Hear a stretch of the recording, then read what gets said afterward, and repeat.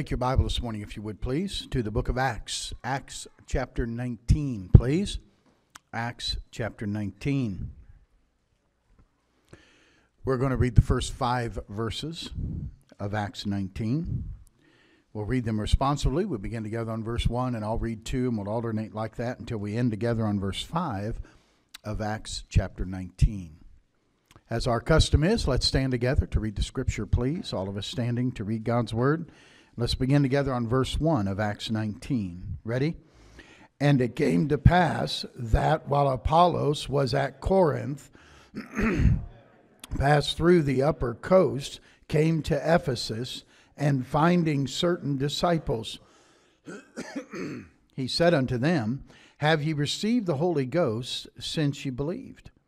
And they said unto him, We have not so much as heard whether there be any Holy Ghost. And he said unto them, Unto what then were ye baptized? And they said, Unto John's baptism.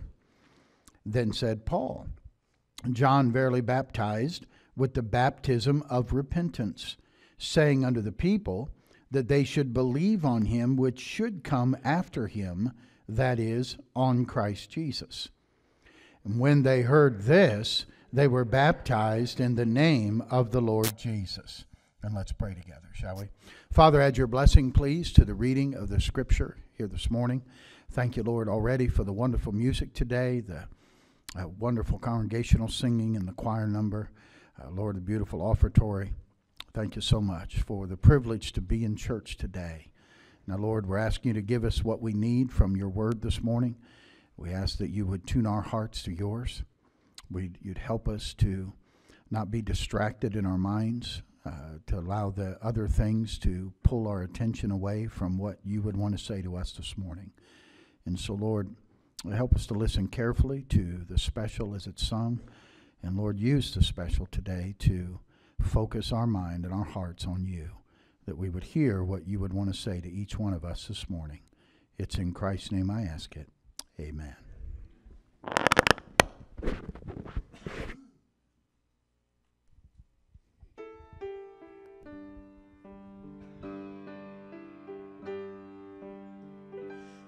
Amazing grace, how sweet the sound that saved a wretched soul like me. I once was lost, but now I'm found. My eyes were blind, but now I see. God's grace has taught my heart to fear. His grace my every fear relieve. How precious did that grace appear, the very hour that I believe. Through many dangers, toils, and snares, by grace I have already come. God's grace has brought me safe thus far, and grace will lead me safely home. When we've been there 10,000 years, bright shining as the sun, we've no less days to sing God's praise than when we first begun. We've no less days to sing God's praise than when the song was first begun.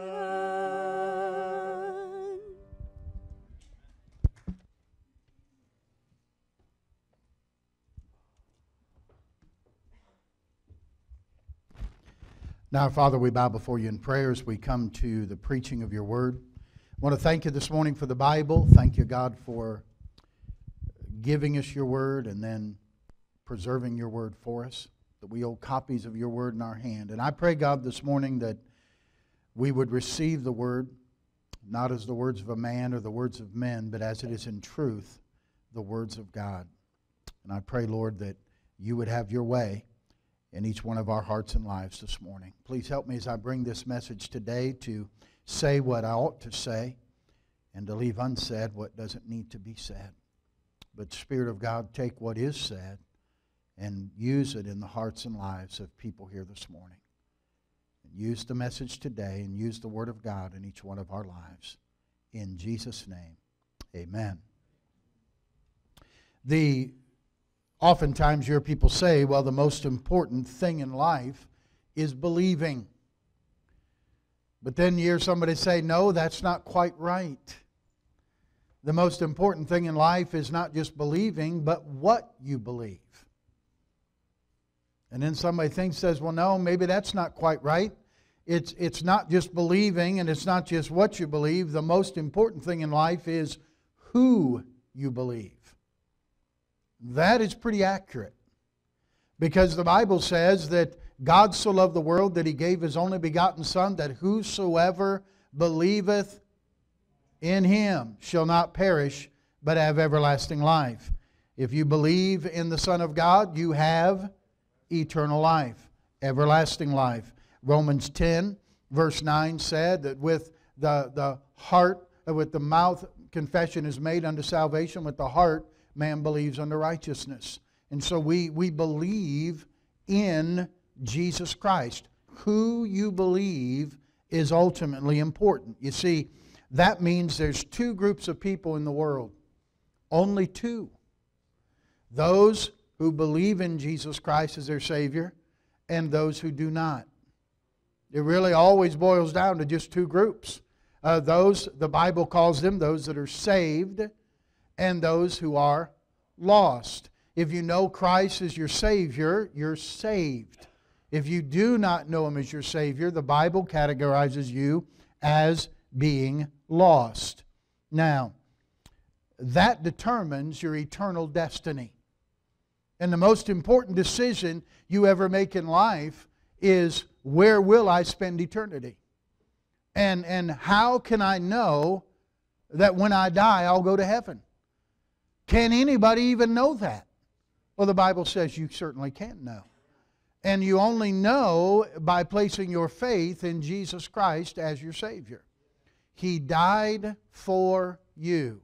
God commended His love toward us, and that while we were yet sinners, Christ died for us.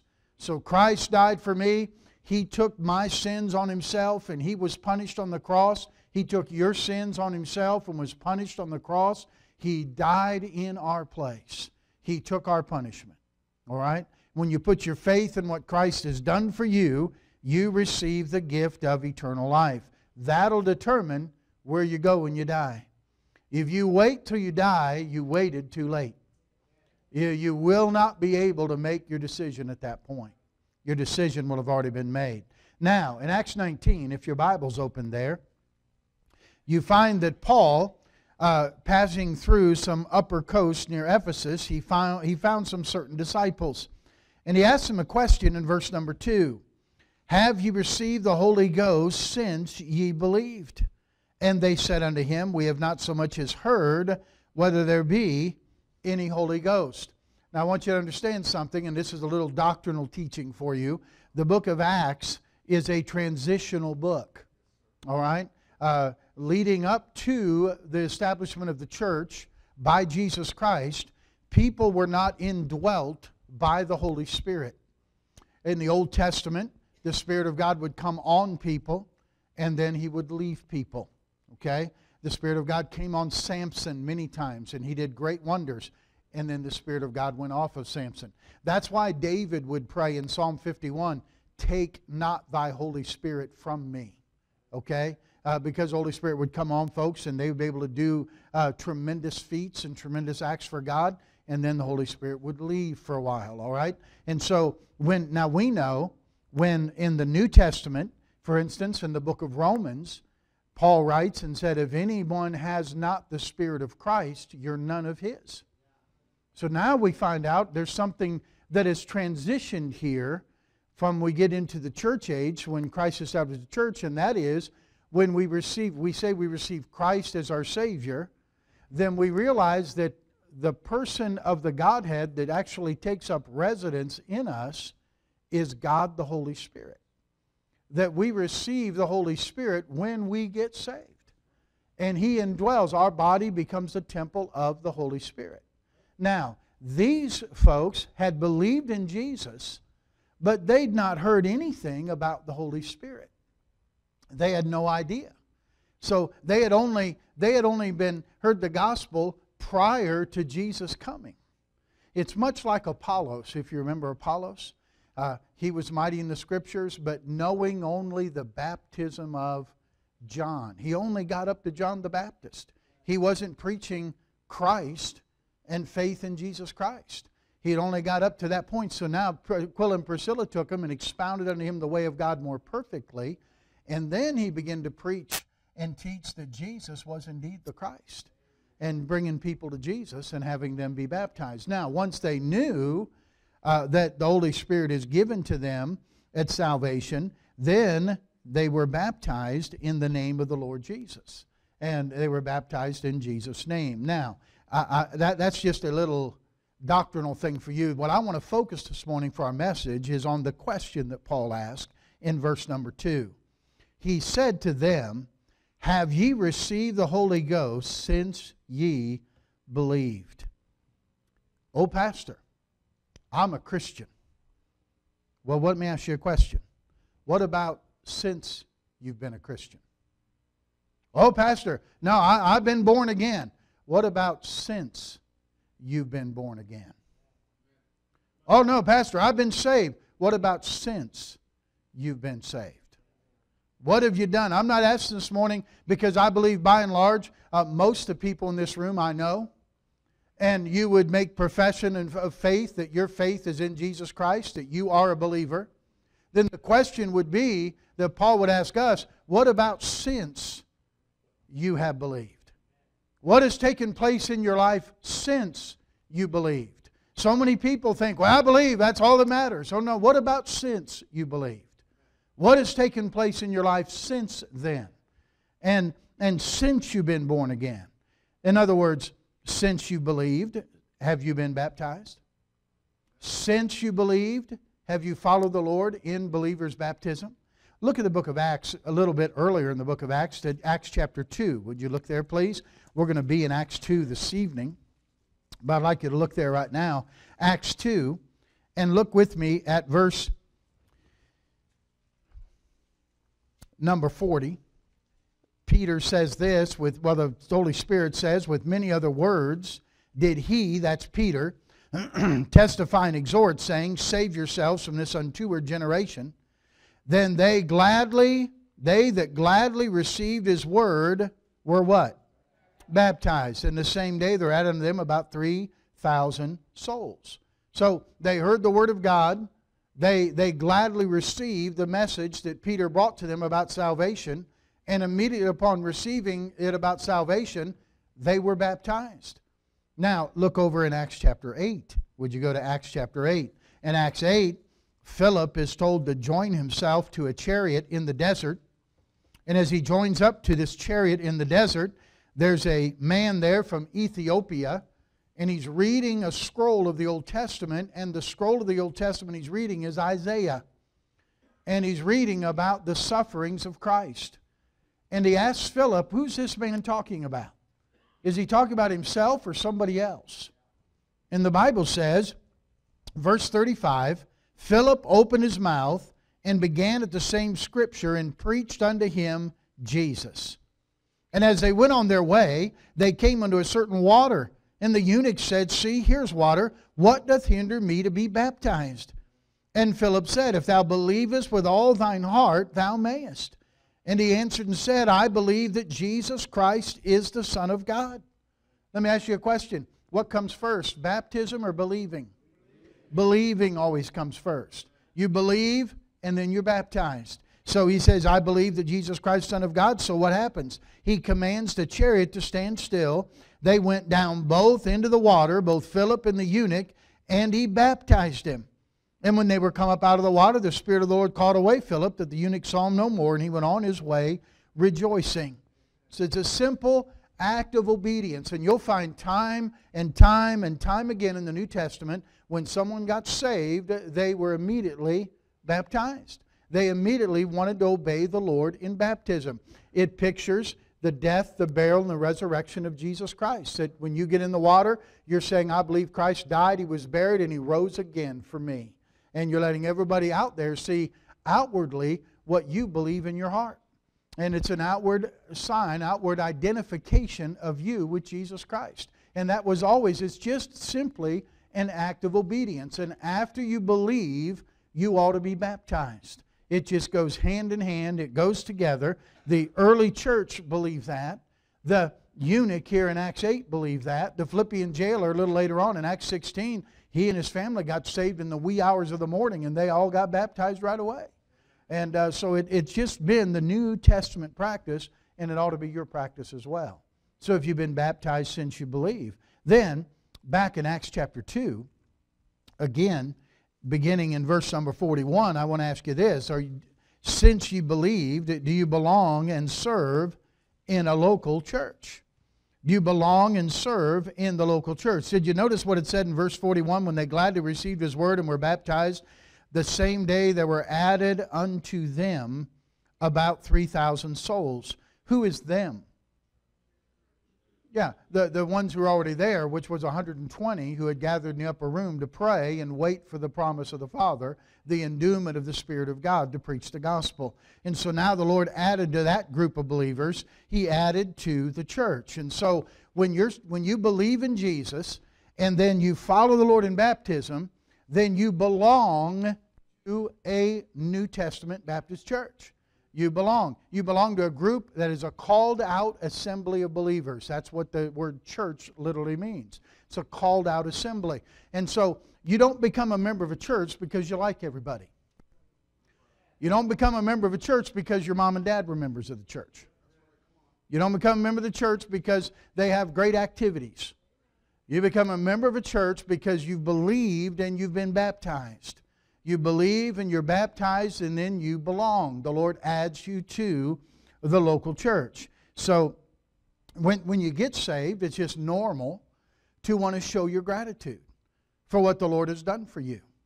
Years ago, remember, how many of you remember a show, William Shatner was on it. It was called Rescue 911. Remember some of that? Oh, yeah, quite a few remember that thing. They'd reenact different 911 calls. That's kind of back in the days when I think when 911 was rather new. And so it was something that it was a pretty popular show. And they would reenact these rescue that these first responders would do. And inevitably, they would have occasionally the actual people involved in it and the actual people who were rescuing them, and they would have them on the set together. And, you know, these people would just express their gratitude to this paramedic or whoever it was that saved their life. And they would inevitably say something like this: I'd do anything for them. I'll be indebted to them for the rest of my life. And I never saw that program, but I thought, isn't that how every Christian should feel towards God, towards Jesus Christ? That because of what He's done for me and what He has saved me from and what He's given me the gift of eternal life and the opportunity of a home in heaven, man, I would be indebted to Him for the rest of my life. What can I do for Him? What can I do to show my gratitude? Well, God said, here's what you do. I'm going to give you a group of believers called a church. And I'm going to allow you to be with those believers and allow you to be able to serve in the local church to show your gratitude to me.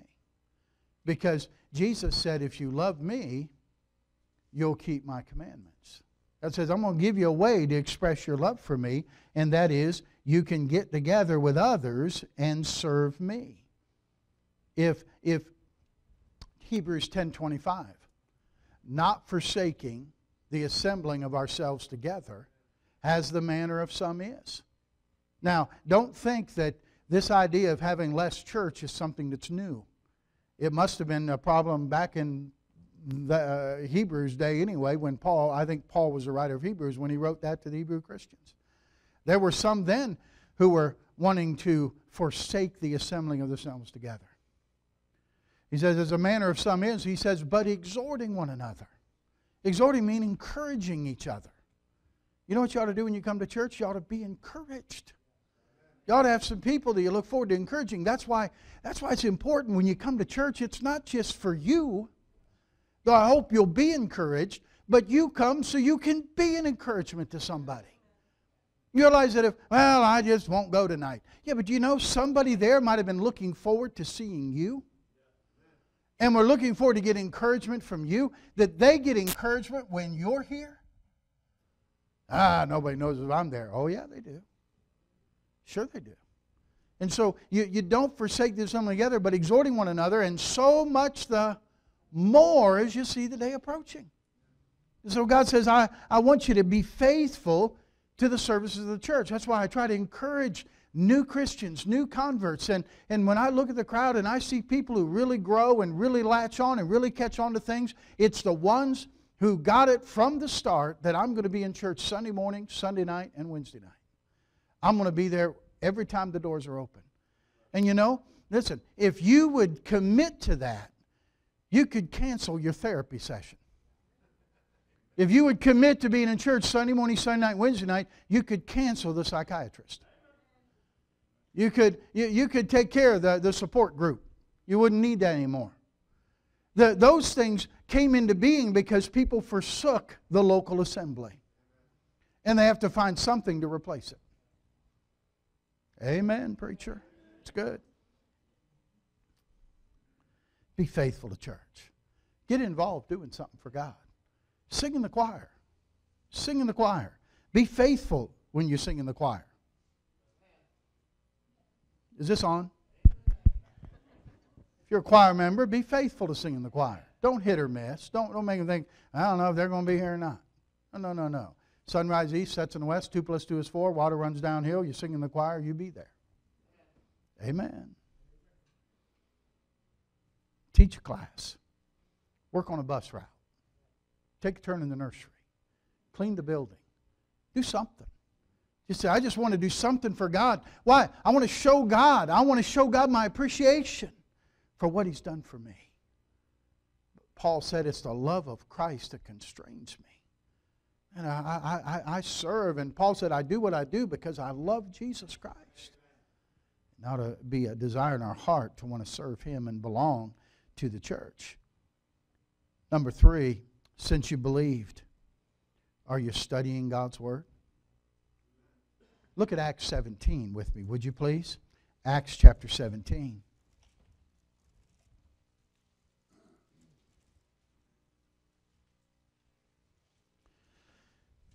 Paul is driven away here. Paul and Silas driven out of Thessalonica because of persecution. The brethren, verse 10, send them away by night unto Berea, who coming thither went into the synagogue of the Jews. It says about these Bereans, they were more noble than those in Thessalonica in that they received the word with all readiness of mind, and they searched the Scriptures daily, whether those things were so. They searched the Scriptures daily. And they were checking out what Paul said. Paul would write Timothy in 2 Timothy 2:15, you know the verse, study to show thyself approved unto God. A workman need not to be ashamed, rightly dividing the word of truth. I'm embarrassed at times by the lack of Bible knowledge among Christians. For so many years, we've had advertised and promoted that buy this Bible or buy this new version. It's easier to read and easier to understand, and you'll immediately get a grasp of the Bible. Well, I've heard that for 30 years, and we have more ignorant Christians now than we ever had before.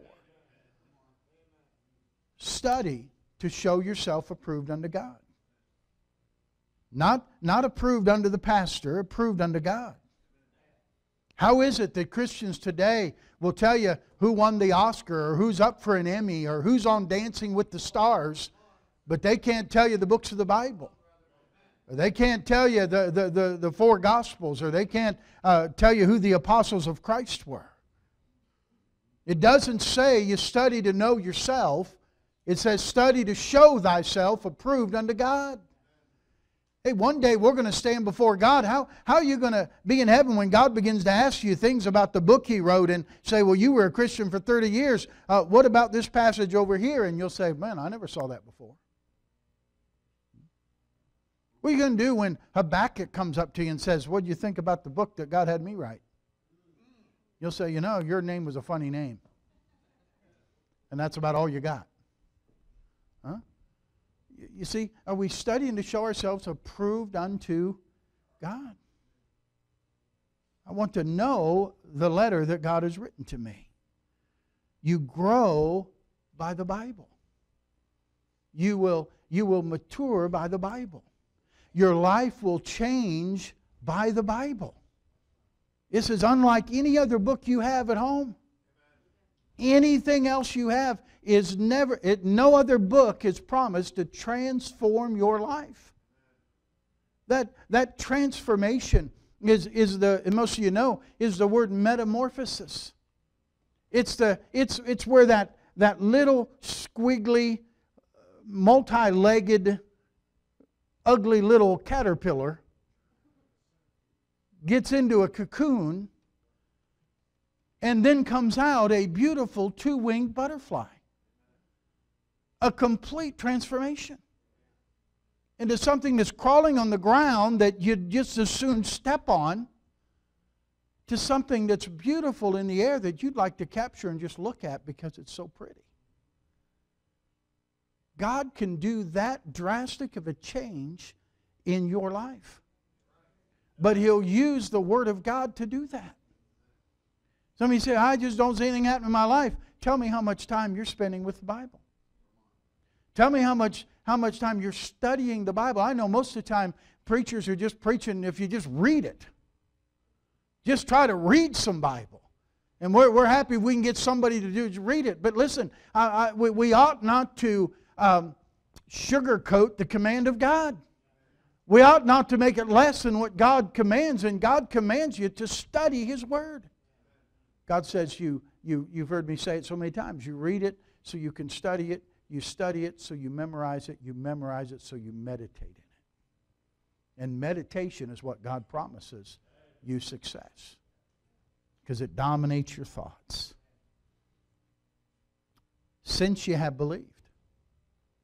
Oh, I'm saved. No. I'm not asking you if you're saved. Since you've been saved. Since you believed. Have you been baptized? Are you serving? Are you studying? Are you separated from the world? Look at 2 Corinthians chapter 6. Would you look there, please? 2 Corinthians chapter 6. Here, Paul is writing to the church at Corinth, and he tells them in verse number 14, 2 Corinthians 6 and verse 14, be ye not unequally yoked together with unbelievers. For what fellowship hath righteousness with unrighteousness, and what communion hath light with darkness? And what concord hath Christ with Belial? Or what part hath he that believeth with an infidel? And what agreement hath the temple of God with idols? For ye are the temple of the living God. As God has said, I will dwell in them and walk in them, and I will be their God, and they shall be my people. Wherefore come out from among them, and be ye separate, saith the Lord. And touch not the unclean thing, and I will receive you, and will be a father unto you, and ye shall be my sons and daughters, saith the Lord Almighty. God is simply saying, here, listen, when you come to know Christ as your Savior, there will be a difference, and there is to be a difference between a saved person and a lost person. There's to be a difference between those who say they're walking in the light and those who are still in darkness. There's an obvious difference between light and dark. There's an obvious difference between a temple of God and a temple of idols. There's the obvious difference here with righteousness and unrighteousness, with believer and unbeliever. And yet, how many would you agree that we live in a day when it's getting harder and harder to tell the two apart? Disney has decided with their latest release of, is it Beauty and the Beast, that they will have a homosexual scene in it. But I venture to say that won't stop most Christians from watching it. Because they'd rather have their convenience and their entertainment than their convictions. And it's flat out wrong.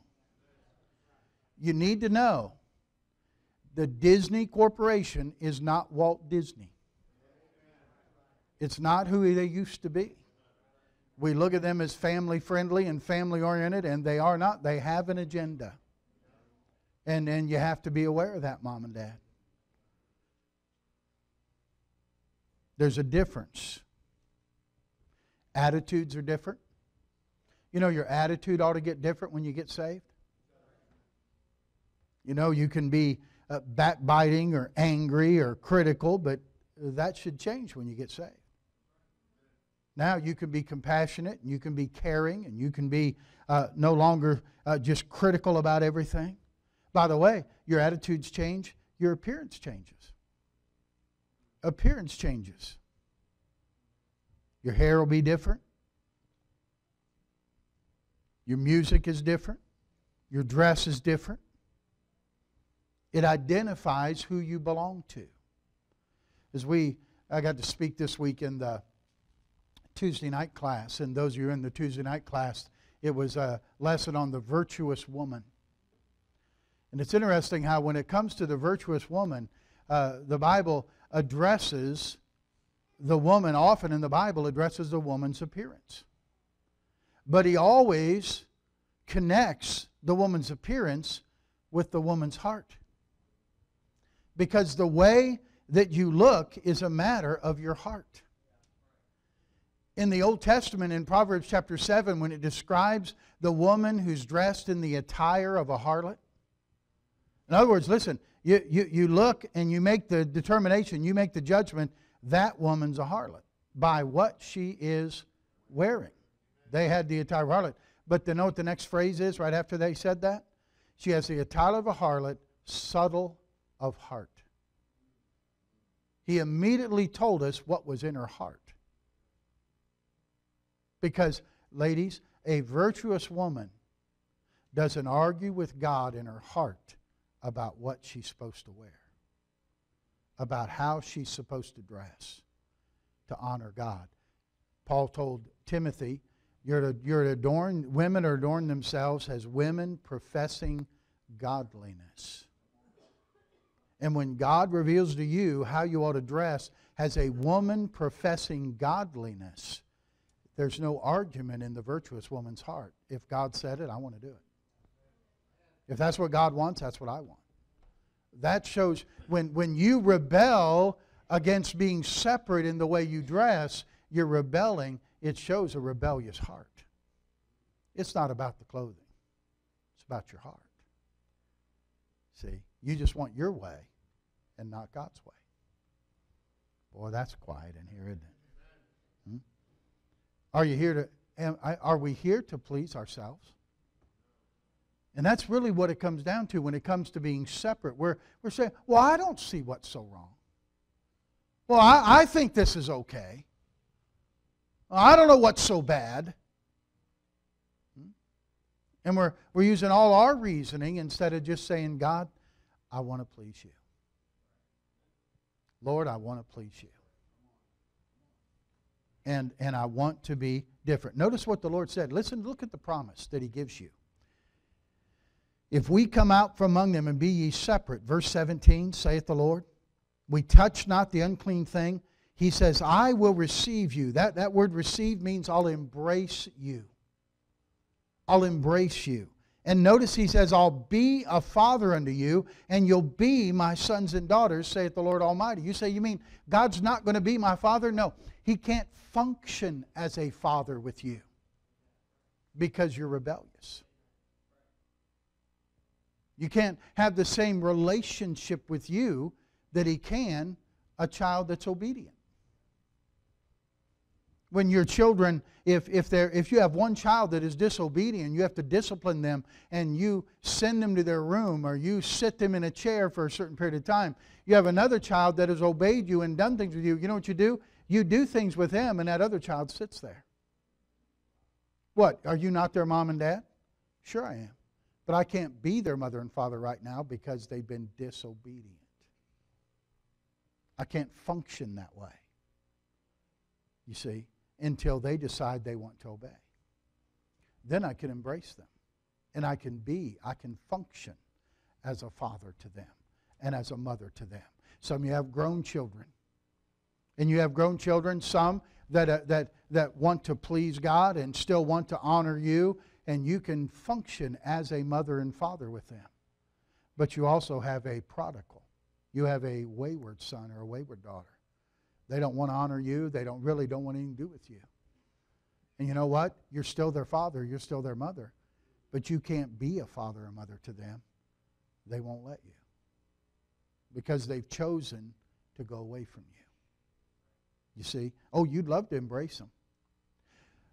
The father of the prodigal son didn't run and embrace him until the son came home. Once the son came home, now I can embrace him. And I can be a father to you. When he was out sitting in the pig slop, he couldn't be a father. He was his father, but he couldn't be a father to him. Not till he came home. Come out and be separate, saith the Lord. There's great blessing in being separate from the world and being separated unto God. Have you done that since you believed? Are you baptized? Are you serving? Are you studying? Are you separating? Since you believed, are you seeking the lost? Are you seeking the lost? Acts 20 and verse number 24. Acts 20 and verse 24. Paul said, none of these things move me, neither count I my life dear unto myself, that I might finish my course with joy, and the ministry which I have received with the Lord Jesus, to testify the gospel of the grace of God. Paul said, I just want to testify of the gospel. I want to tell other people about Christ. Let me ask you a question this morning, church. Is there a hell?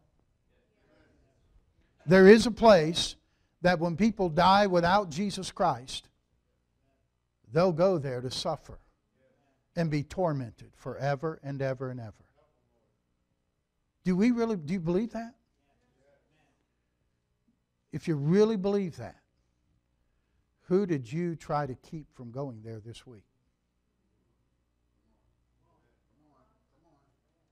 How can we say we believe that and never try to stop somebody from going there in a 7-day period?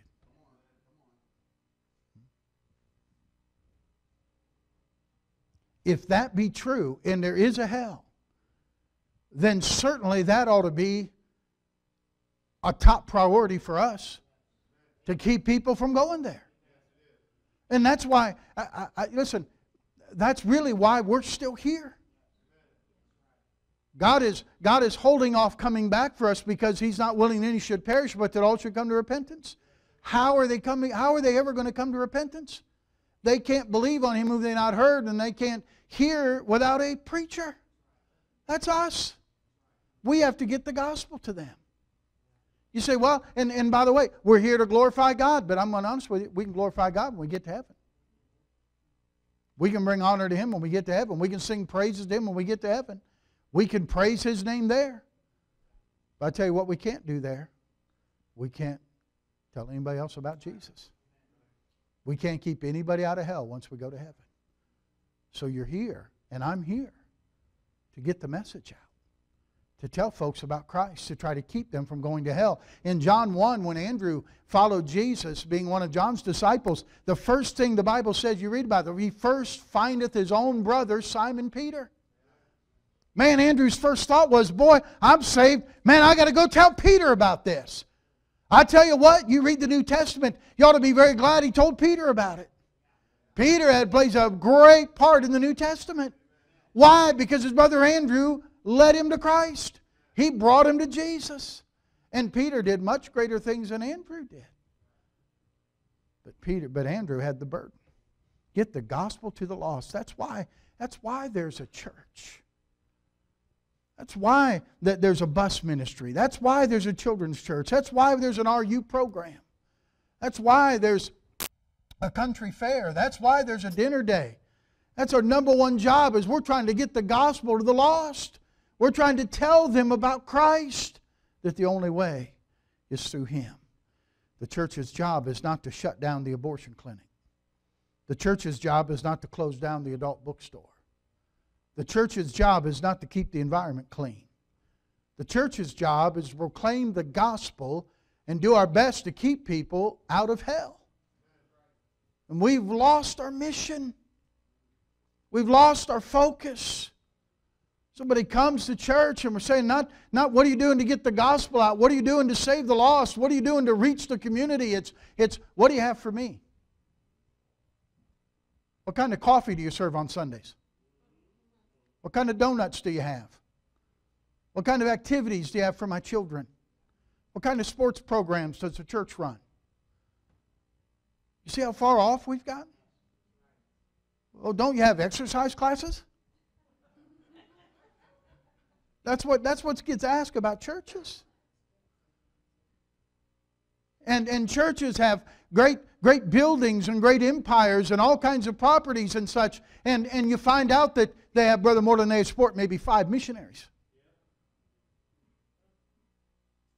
Oh, but we have, 55 in our, Overeaters Anonymous class. We have all kinds of things going on in our church that don't matter with getting the gospel to the lost. We have to get back to seeking the lost. Hey, that's not just, and when I say it's the church's responsibility, that's all of us individually. It's our responsibility. We ought to be heading out of this place on a Sunday, and all through the week there ought to be gospel tracts given out and invitations given out and the gospel given and witnessing being done all across this area by people in this room right here. Take advantage of the opportunities that God gives us. Since you believed, have you been baptized? Do you belong, and are you serving in a local church? Are you studying the Scriptures? Are you separating from the world? Are you seeking the lost? And number 6, since you believed, have you yielded to the Spirit of God? Have you yielded to the Spirit of God? We mentioned earlier, when you get saved, the Holy Spirit of God takes up residence in your body. Now, it's automatic. When you receive Christ, you receive the Holy Spirit. He lives in you if you receive Christ as your Savior. And you have all of the Holy Spirit you'll ever have. The question I'm asking you is, does He have all of you? Have you yielded to Him? You see, the Spirit of God indwells us, but it's not a hostile takeover. He will not take over unless you yield to Him. You have to surrender. He won't grab the wheel from you. You have to let your hands off and say, I want you to control. There's a yielding. The Bible calls it being filled with the Spirit. To where you're not, that's why it likened to being filled with the Spirit to being drunk with wine. When someone is drunk, we say they're under the influence of something else, of another substance. Are you under the influence of another person? The Holy Spirit of God? And allowing Him to control your actions? And when I hear people say, well, I could never do that. Well, what's the Holy Spirit for? Why is He there? Or the great thing is when Christians say, well, I'm not comfortable doing that. You know what the Holy Spirit's called? The Comforter. Maybe God knew you wouldn't be comfortable, and so He gave you a comforter to help you to do what He wants you to do.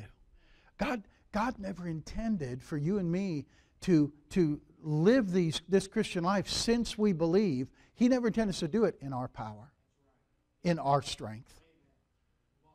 Somebody says, well, I'm just going to try harder. No, you need to trust more. You need to trust harder. not try harder. You'll never, ever succeed trying to do it yourself. Struggle, burden, defeat, discouragement comes to your Christian life when you're trying to do it yourself. Say, Spirit of God, I need your help. I yield to you. I yield my members as servants of righteousness. Please control me today. Help me to do what God wants me to do. Give me your strength and let me do it in your power, not my power. And watch the Holy Spirit of God work. He'll help you. But you must yield to Him. How many Christians go through their Christian life and never ask the Holy Spirit to help them at all? What a tragedy. That's why James told us the Spirit that dwells in us lusteth to envy. Lust is just a strong desire. He has a strong desire in us to the point of envy. And I think he's envious when he sees other things and other people have influence over us and we won't let Him have influence over us. He desires to control us like we so easily let other things control us. Yield to the Spirit's control. It was Gandhi of India who said, I would have become a Christian if it had not been for Christians. I would have become a Christian if it had not been for Christians. The problem isn't believing in Christ. The problem is, what about since you believed? Since you believed.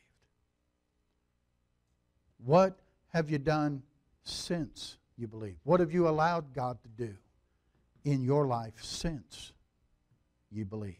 Baptized? Serving? Studying? Separating? Seeking the lost? Submitting to the Spirit of God? Since ye believed. Heavenly Father, take the truth this morning. Thank you for a great salvation that you provided that we can have by believing. Simply placing our faith in what Jesus has done for us. Receiving your gift of eternal life and forgiveness of sin. Thank you. And Lord, my prayer would be if anyone in the room has never believed on Christ, that they'd believe on Him as their Savior today. But the purpose of the message today is what the Apostle Paul asked these Christians. What about since you believed? The message today is to these believers in this room about since they believed. And I pray that you've spoken to hearts this morning. And I pray that decisions will be made for you today. People will understand that it really does matter what I've done since I believed. That God has begun a good work in me and He will perform it until the day of Christ. Lord, teach us that it's you that's working in us both to will and to do of your good pleasure. I pray that we would be serving, that we would be separated, we'd be studying the Word of God to show ourselves approved unto you. We'd be seeking the lost. We'd have the reality that people die without Christ and they'll go to hell.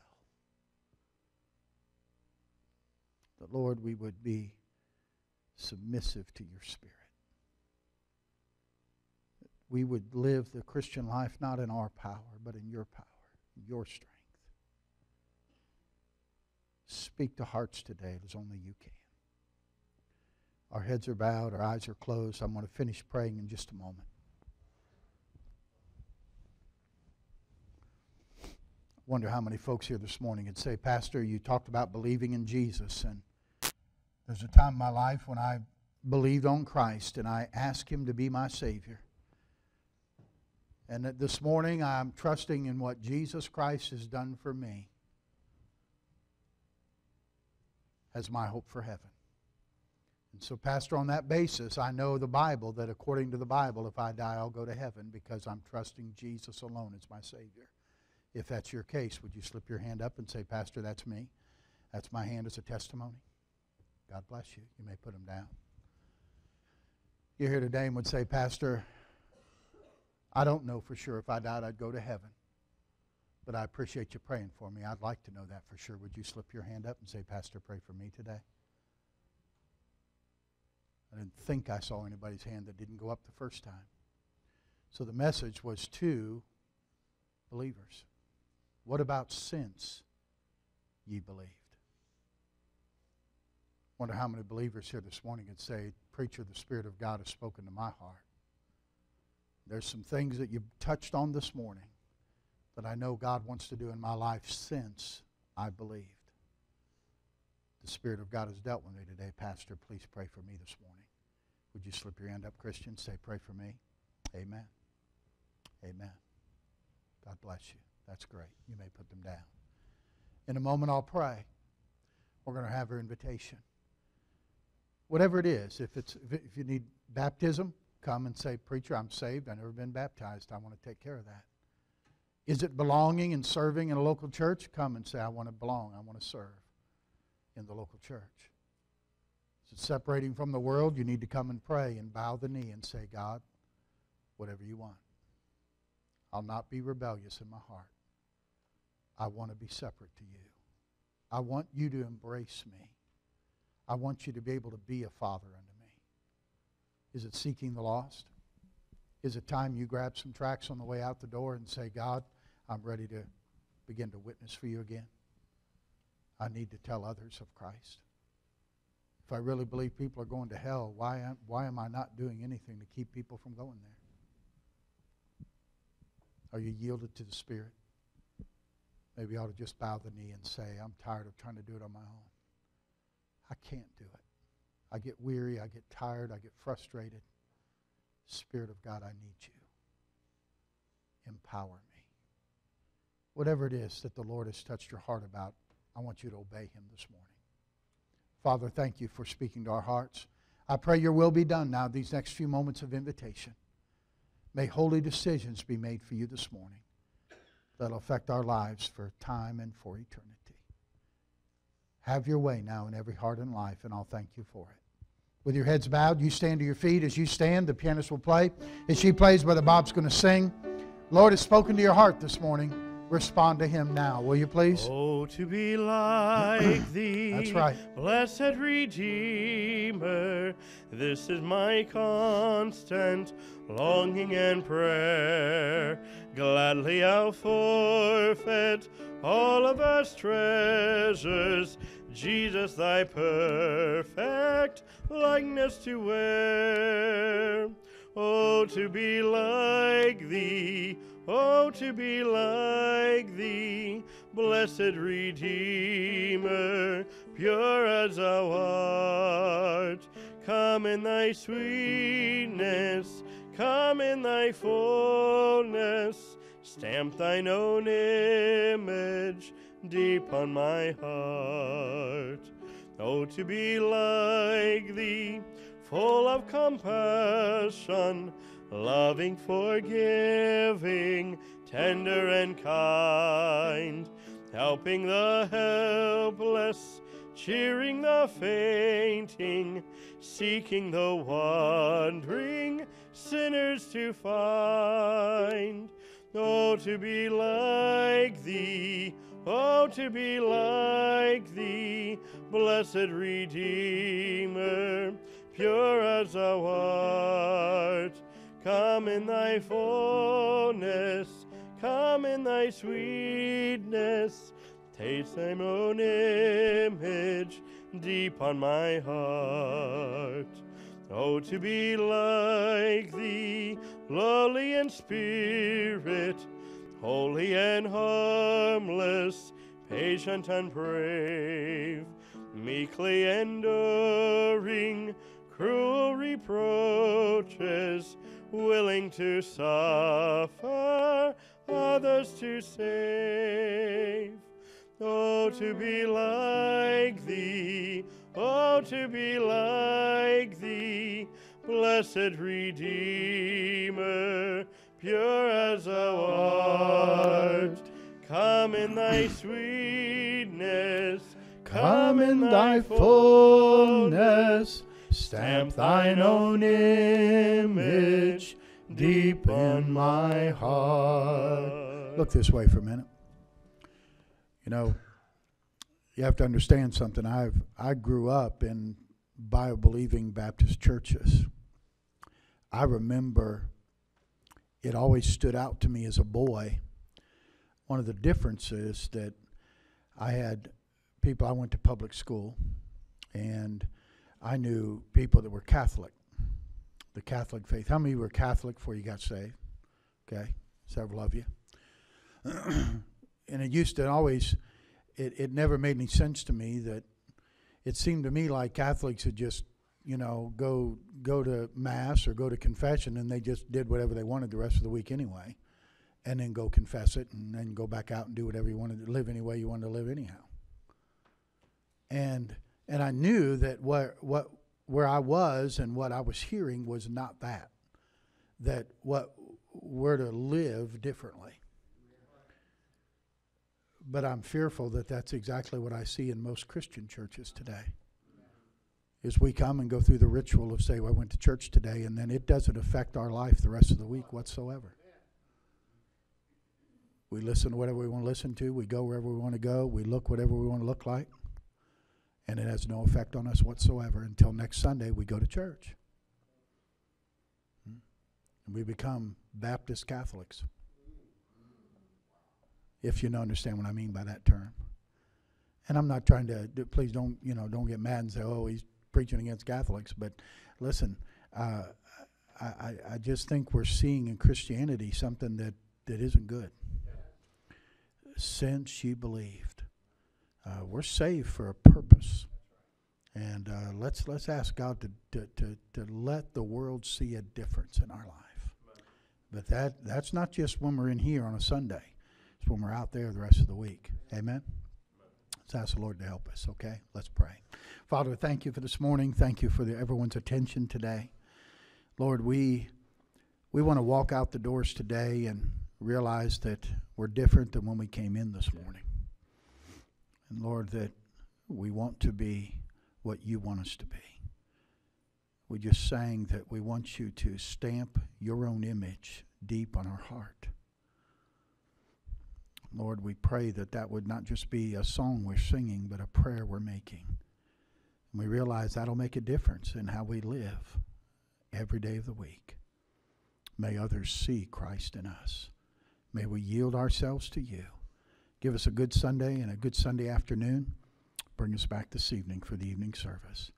And we'll thank you for it. We pray this in Jesus' name. Amen. Amen. I'm so glad I'm a part of the family of God. Brother Bob. I'm so glad I'm a part of the family of God. I've been washed in the fountain, cleansed by his blood, joined hands with Jesus as we travel this sod. For I'm a part of the family of God. Amen. You are dismissed. We'll see you tonight.